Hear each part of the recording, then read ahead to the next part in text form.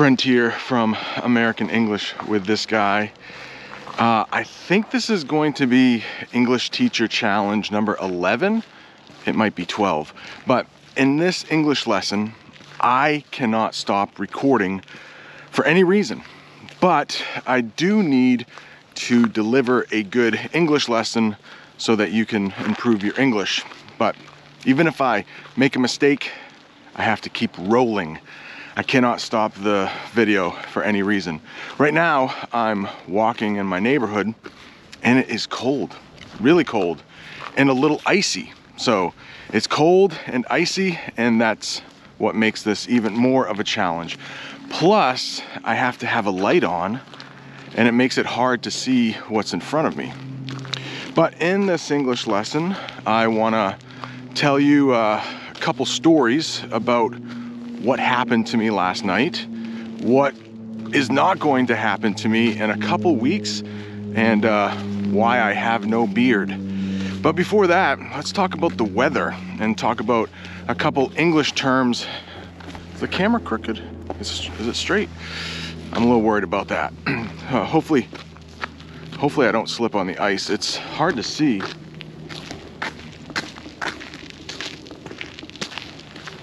But there is quite a bit of ice on the road. So the first phrasal verb I want to teach you is bundled up. It's a really cold night tonight, so I put on my hat, I put on my gloves, I am all bundled up.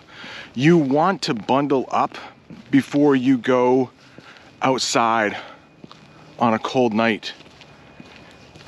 And I hear some machine running in the distance. That's part of the challenge. I have to keep teaching English no matter what happens. So bundled up is the first term I want to teach you. Hopefully you know that term now. The next is a term that we might use for nights like these. And this is a night not fit for man nor beast. So this is a night not fit for man nor beast. So you don't want to be out in this weather. I'm sure you know what a man is. Well, I'm a man and I'm out in the weather, so I don't want to be out here, but this is part of the challenge. A beast, that's a wild animal. So if you have a pet dog, you wouldn't call that a beast, but maybe a wolf out in the woods, we might call that a beast. So an animal that is wild, that is not tamed. And you notice that I used nor there instead of or. That's just the way the saying goes. A night not fit for man nor beast. So older saying, we keep the nor. Hopefully that's something new for you.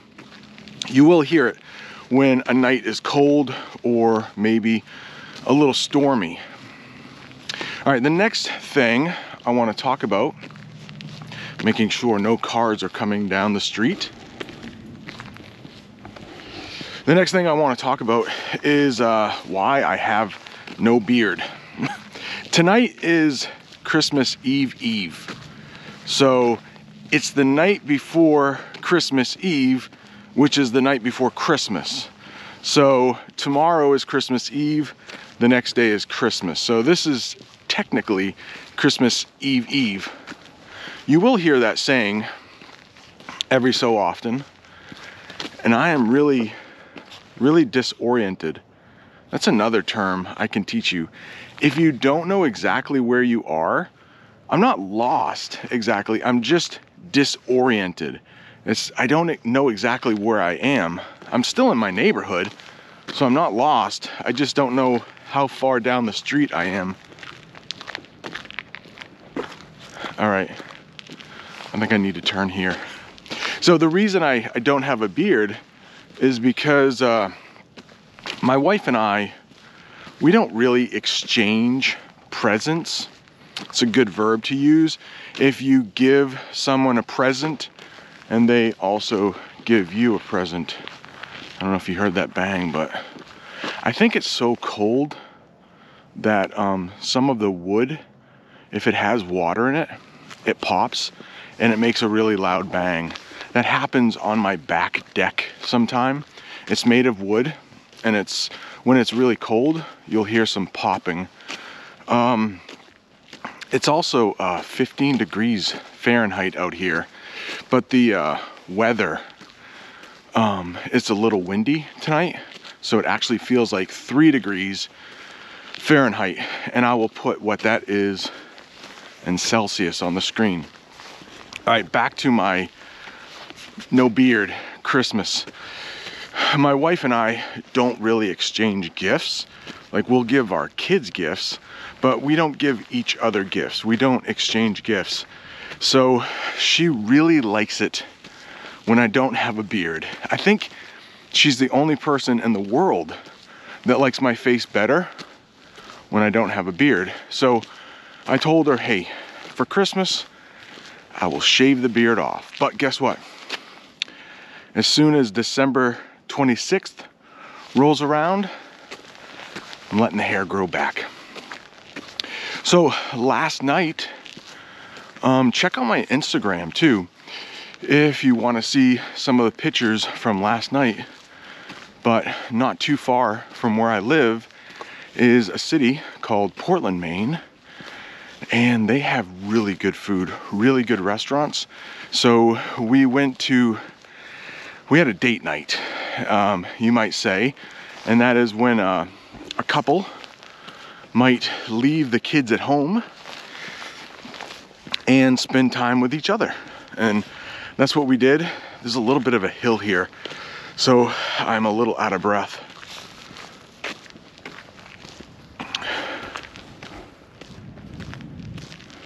There are more street lights here now, so I know where I'm at. Yeah, so we had a date night last night, and we had this really good pizza. There's a picture of it on my Instagram. And the restaurant was called Via Vecchia, which means old street in Italian. So there are some figures down the street here. I hope they aren't. I think they're just trash cans. But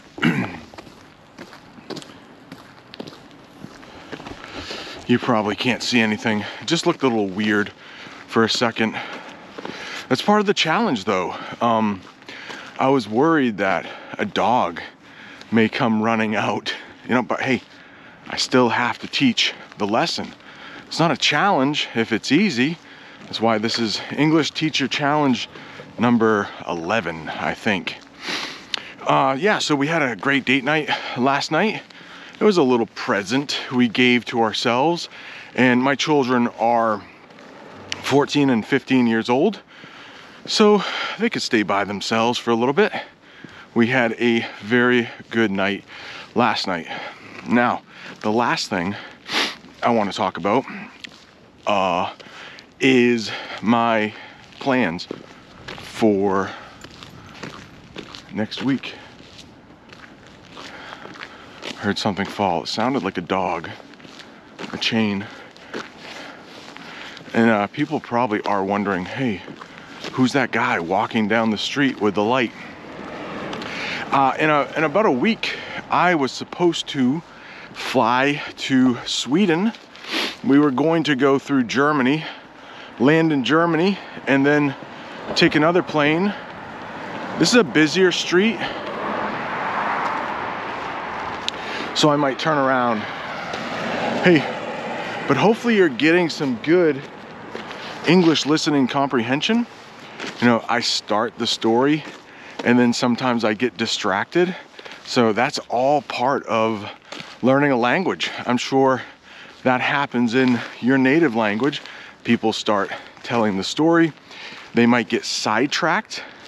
That's when people start telling a different story and they don't mean to. They might get a little distracted or a little sidetracked. But back to my story about the flight to Germany and then on to Sweden, and then we were going to take a ferry up to Finland. Well, guess what? It got canceled, just like almost everything else in 2020, 2021, it was canceled. So I worry a little bit about young people. Like I said, my kids are in their early teens, and they've had a lot of disappointments in the last couple years. They seem to be doing fine, but I think there are some children around the world, probably some adults too, that are a little frustrated because of all the disappointments that have happened over the past couple years. So I do worry a little bit about people's mental health. Just, you know, the world is such a different place than it was just 2 years ago. So, and I don't think that is for the better. I think it's for the worst, for the worse, what's going on now in the world. And you look back almost 2 years ago. It'll be 2 years in just a couple months. Well, I hope you've learned some English from this. There is a whole playlist right up there of English teacher challenges. Thanks so much for watching. See you next time.